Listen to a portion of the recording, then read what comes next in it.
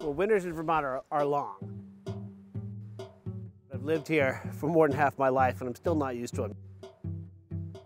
You know, there's snow on the ground for 6 months of the year. And we sort of huddle up towards the end, you know?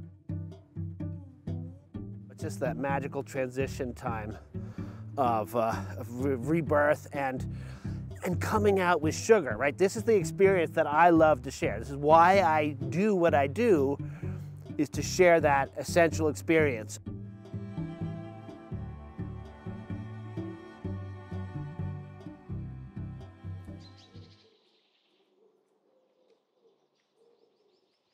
Start my day by checking the weather, checking my emails, having some coffee. We'll go gather the sap, bring it back in the truck. All right, so these are some nice antique buckets that have inherited from generations of sugar makers here at Landgrove. Some of these are from the 1920s, which is really sort of a really cool thing about using some of this older equipment. Combine that with some modern technology. We're gonna go hang some buckets. So here we are. This is a really special piece of land that's near our house, near our relative's house. It's been part of Landgrove family tradition for a long time. But basically at the end of winter, this tree has stored some energy in the form of carbohydrates in its roots. And that's like a really simple sugar that comes up the tree on warm days. And then it freezes inside the tree and comes down the tree on the next warm day. So the sap is flowing in two directions and we capture just a little bit of that. So I'm gonna drill that hole. I'm gonna drill about 1 inch into the outer white wood of this tree, the sap wood. People imagine something thick like pine sap and they think of maple syrup, but maple sap is very much like water. It's only about 2% sugar and the rest of it's water. One of my personal traditions, when I tap a tree and I see the sap flow, I yell out, "We got a runner!" So you'll hear us on a tapping day, all the kids and me are just walking around like a bunch of lunatics shouting that. And then I always hug the tree, because I'm an old hippie, just to give back the love that this tree has given me. You know, a lot of maple syrup documentaries, you're not gonna see that kind of clownery, but it's what makes Sugar Bob's that sweet. It's not clownery either. It's respect. With my manly hammer, you'll see that sap's gonna flow right out of there pretty soon. And then I can catch that. And it's just magical Mother Nature's gift. And that's a pretty good flow right there. That's a brilliant little thing. Here's the sound of spring. If you can catch that ping, ping, ping, we'll put a little lid on that bucket. So we're often out in the very end of February, hanging these buckets and putting our lines up. And then the sap will flow till about the second week of April. So it's about 6 weeks there. You know, that we start thigh deep in snow and snowshoes, and we finish in our sneakers. Really is a transition time of year.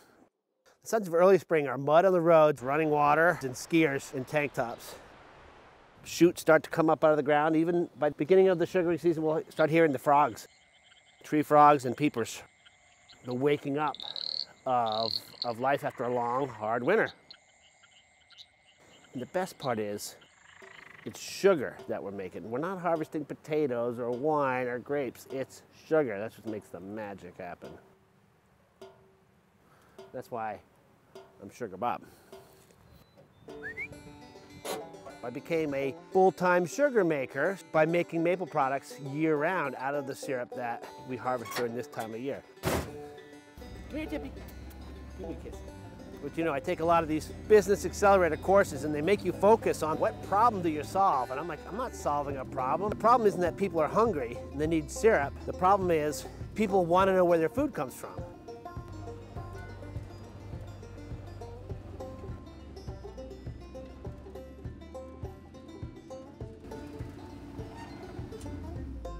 All right.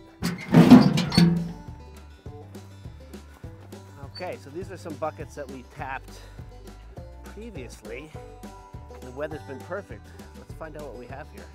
So this bucket's been running, the sap's been running into this bucket for, I don't know, 20 or 36 hours.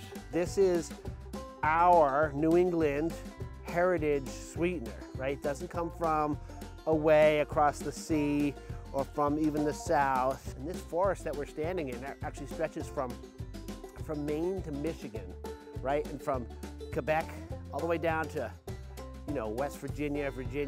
Probably half of the northern tier of that forest is maple or maple related species. So it's like water, right? Not sticky, but there is sugar in it. It's just the best drink ever when it's fresh out of a tree like that. Full of minerals and that maple flavor. No one's ever been able to really say what makes it mapley flavor. Can't be duplicated though. No, sir.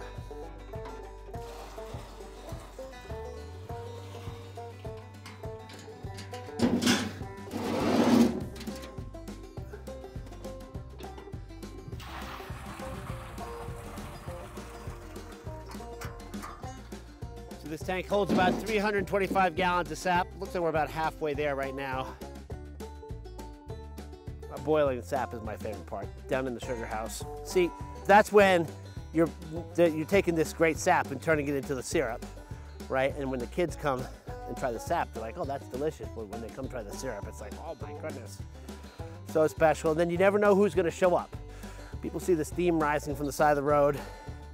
We put a little sign out that says Sugar House is open, and just people, you see a car come down, it could be your best friend or it could be a friend you only see during sugaring season. So that sort of chaos and mystery of who you're gonna see and what's gonna happen is pretty special to me.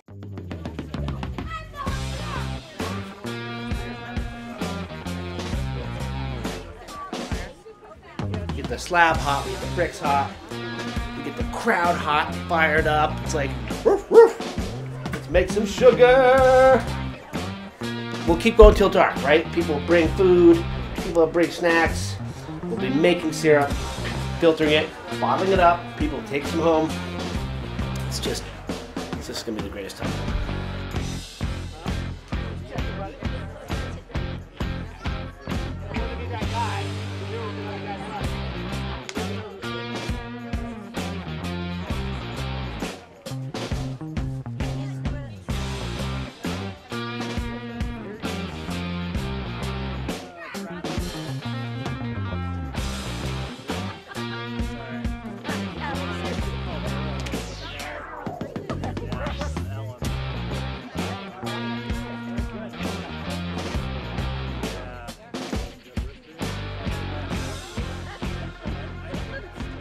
I love to connect people with the woods, their food, and each other. It's not, you know, I'm a big personality, whatever, sugar bob this, sugar bob that, but really I just want to be a facilitator for us getting together and being together, right? Our sugar house is open to everybody, all shapes and sizes, even all political parts of that spectrum. People just love to be part of the magic of getting the sugar and watching it turn into delicious products and cooking with them and sharing them and watching our success, because our success drives everyone's success.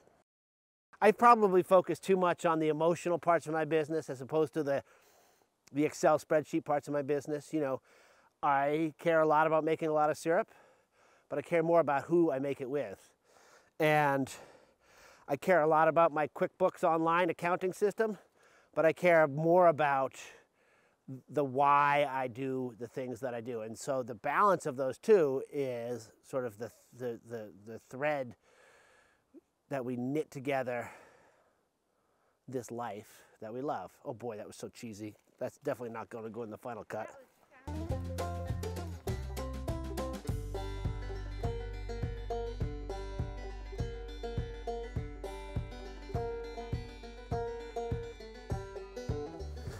He likes to keep his fire engine clean.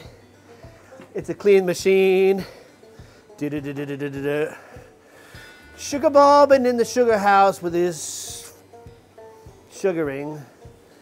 He polishes the evaporator now. People like to come and go, but he says hello.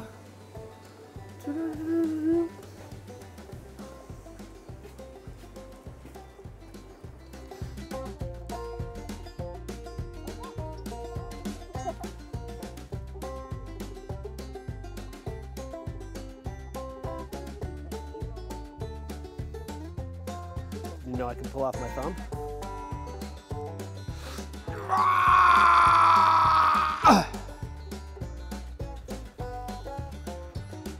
Now I'm going to start telling dad jokes. Opening a world of possibilities and all natural sweeteners.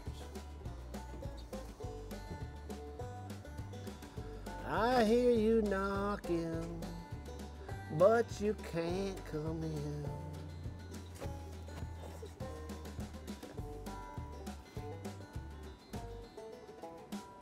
Try to think of another dad joke.